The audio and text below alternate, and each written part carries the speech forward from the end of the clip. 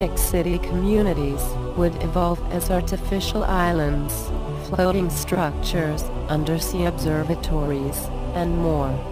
These large marine structures are designed to explore the relatively untapped riches of the oceans and provide improved mariculture, freshwater production, energy and mining.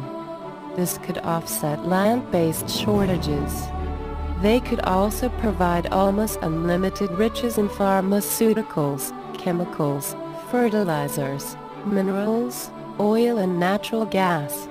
Ocean cities would be resistant to earthquakes and greatly relieve land-based population pressures.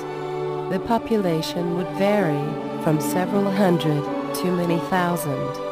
Underwater oceanic viewing and research facilities provide expansive panoramic observations of the undersea world in its natural habitat without disturbing the ocean environment. Unsinkable floating sea domes would attract those who prefer unique offshore or island living. In the event of inclement weather, they could easily be towed ashore, mounted, and anchored to elevated support structures. Mariculture and sea farming systems are used to cultivate and raise fish and other forms of marine life to help meet nutritional needs. These marine enclosures are designed as non-contaminating integral parts of the ocean environment. A true World's Fair of the future would emphasize the contributions made by all nations toward advancing humanity. Although this fair would provide entertainment, its main function is the deeper understanding of the world we live in and the people who inhabit it. The architectural structures themselves would be jewels of future possibilities, with a wide variety of exhibition buildings. Many of the displays will depict not what the future will be, but what it can be if we use science and technology with human and environmental concerns. It could be a vivid future showcase of the human potential. Videos, three-dimensional displays, and full-size diagrams will depict the fabulous advantages for all nations when working together to preserve the greatest gift we have, the resources and beauty of our planet. In a final analysis, we are one people and share one planet.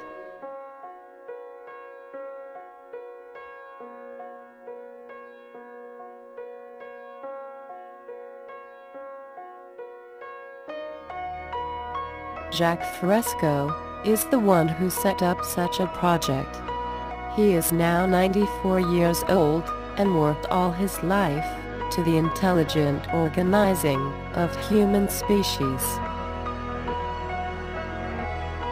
Since 30 years ago, he presented solutions that barely today are put into practice, such as maglev terrain, self-erecting buildings, self-sustaining houses, plus many other inventions that have not been put into practice because of the monetary system. Actually, the Venus Project, it's not his idea, he just put things in order, into a smart and progressive way.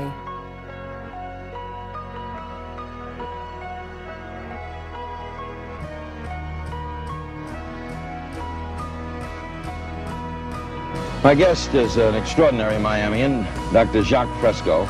I could go through all the things that Dr. Fresco has done. He's a social engineer, industrial engineer, designer, inventor, consultant, was a consultant for Rotorcraft Helicopter, director of Scientific Research Laboratories, Los Angeles, designed and copyrighted various items, ranging from drafting instruments to X-ray units. Has had works published in the Architectural Record, Popular Mechanics, Saturday Review, and has been a technical and psychological consultant to the motion picture industry, member of the Air Force Design Development Unit at Wright Field, developed the electrostatic anti-icing systems, designed prefabricated aluminum houses. What does it say in your driver's license? What is the occupation? Industrial designer. Jacques, you... Social engineer. Does it bug you that people, when they talk about Jacques Fresco in Miami, say that he's someone who's too far ahead of his time? His thinking is We're not ready for advanced kind of thinking. Of that type. There's a bunch. I imagine every creative person in every field encounters that sort of problem. No, it doesn't. I can't afford it. There's too many things that are important.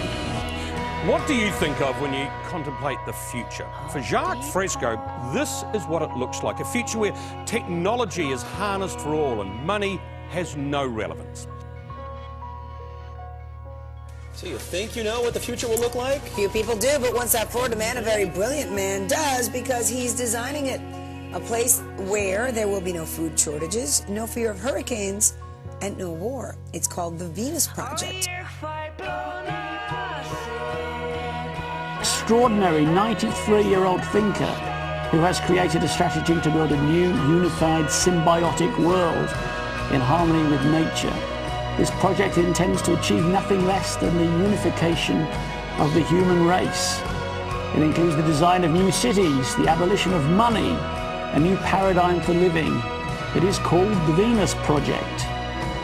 He has been labeled as a genius, a prophet, a visionary, and sometimes as an eccentric and dismissed as an utopian dreamer.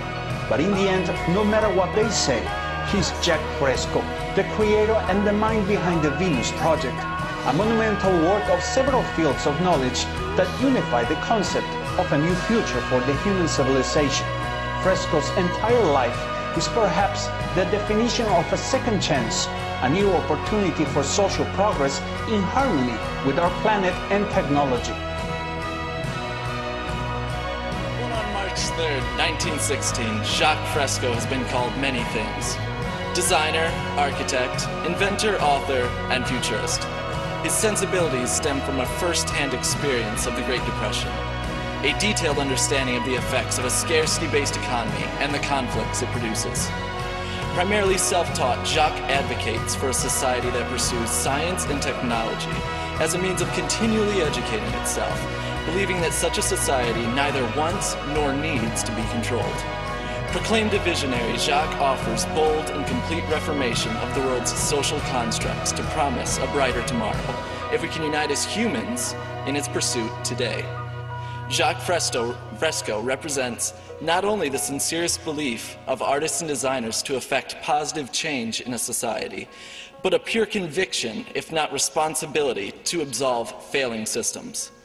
In a 1974 interview with Larry King, Jacques Fresco can best be quoted with the following: "There are no Negro problems or Polish problems, or Jewish problems or Greek problems or women's problems. There are only human problems." Ladies and gentlemen, it is my pleasure to introduce Jacques Fresco.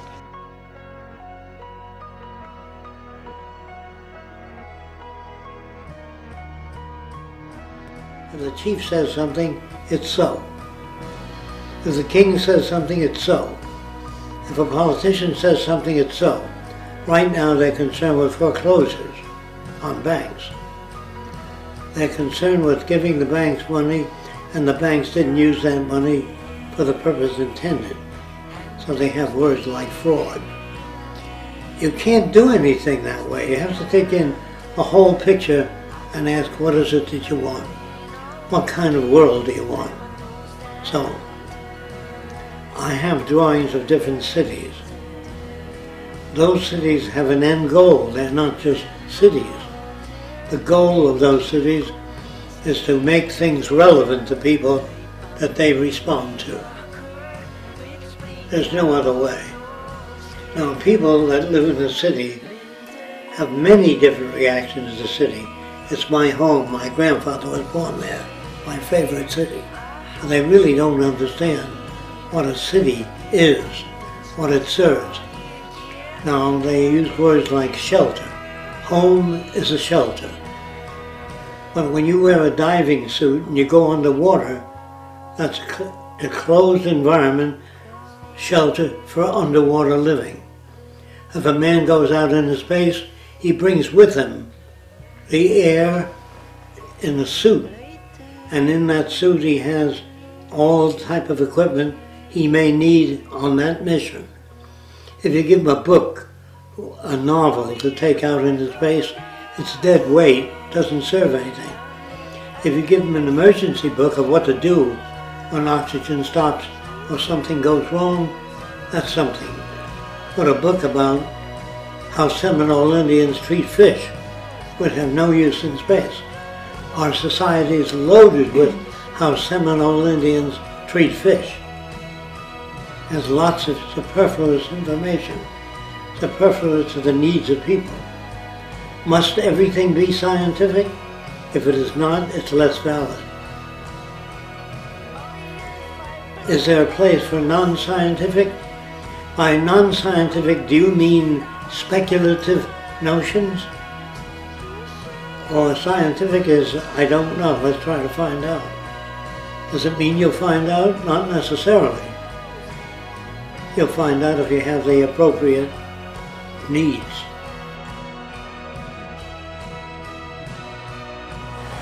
Jacques continues to invent every day, to write, to work.